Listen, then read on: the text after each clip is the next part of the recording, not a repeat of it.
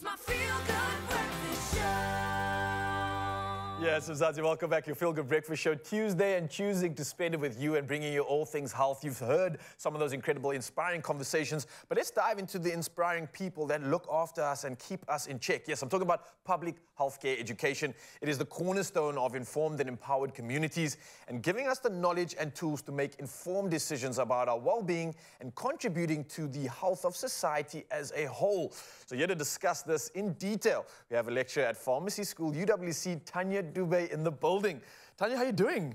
Thank you very much. I'm doing well. Yeah, look, this is something we always celebrate on the show, especially healthcare workers. So before we even get into the celebration, let's just dive into what it actually means, right? So what is public healthcare education actually?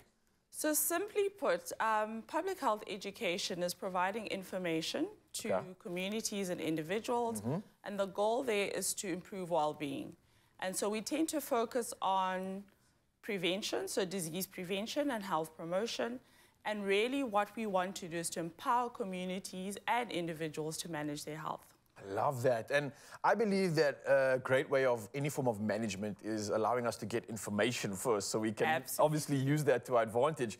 Now, I believe pharmacies offer such a plethora of information when it comes to health and advice. I didn't know this only until later. I always thought you got to go to the doctor, book a consultation, but there are incredible people in pharmacies doing such good work. What sort of information can we actually get from pharmacies that I'm sure a lot of us actually aren't even aware of? Okay, so first I want to just highlight that you're right. We've not moved away, but the role of pharmacists has expanded beyond just dispensing medicines, which is what we tend to think about when we think of pharmacists. So we provide a variety of information. Just think about medicine. So we're the medicine experts, right? I like that, medicine experts. Yes, we are. And so in terms of the information that we can provide when it comes to medicines, one of the buzzwords at the moment for us as pharmacists, especially in public health, is around rational use of medicine. So we want to ensure that people use medicines appropriately because we want to optimize your health outcomes when you use medicines. So we want to ensure that you use the right dose and the right timing of those doses, and that, so when you think of, for instance, antibiotics, that you finish the course because we're concerned about things like resistance. Yes. And then when you think about other medicines, like say for pain management that have a risk for abuse and addiction, again, we want to make sure that people use them appropriately, again, so that we optimize your health outcomes when you use medicines. Another pet project of mine lately is that we also provide information around how to appropriately dispose of medicines. Oh, yeah, we don't actually think about that, Because if you think about it, or maybe if I ask you, I know I'm not supposed to be interviewing you, but how do you dispose of medicines? Yeah, I just kind of look at the fact of whether it's plastic or not and then recycle it, but beyond that, I don't really do much. I mean, it just gets disposed in the bin.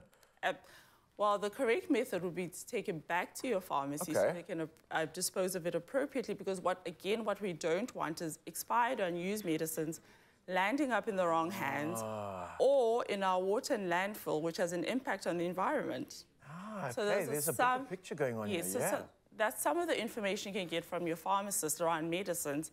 But again, our expertise goes beyond medicines.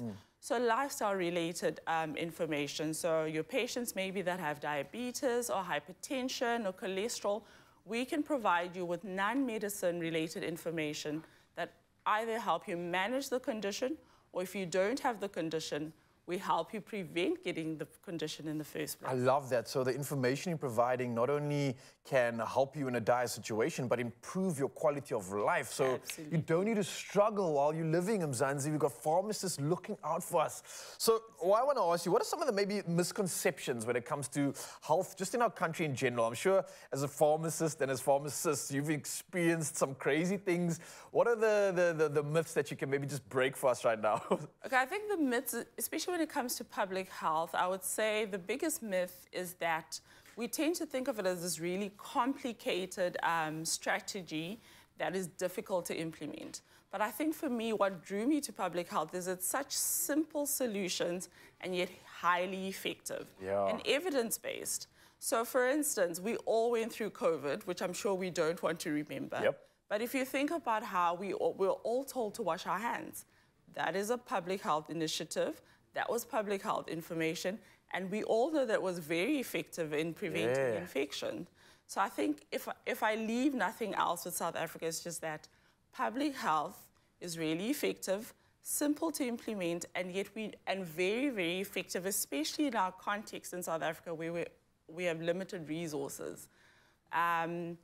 Public health actually offers us an initiative, or a strategy rather, that is effective, that doesn't necessarily cost much, both for us as the patients and also for us as the healthcare providers. Oh, absolutely beautiful stuff. Tanya Dube, thank you for coming through, for serving, for inspiring, for educating, and I think I have a new appreciation beyond what I already had for pharmacists. So thank you for the incredible work you're doing. And Mzansi, I hope this is a reminder to you to go utilize the incredible service that pharmacists are offering right now, and also an opportunity to remember that you stand the chance to win 1,000 Rand daily, and that's with Adcock Ingram OTC, sponsors of Brave, and that's during the month of September, the month we're in right now. So simply reply to the competition post on our Facebook, Twitter, or Instagram pages and tell us who your favorite pharmacist is and why.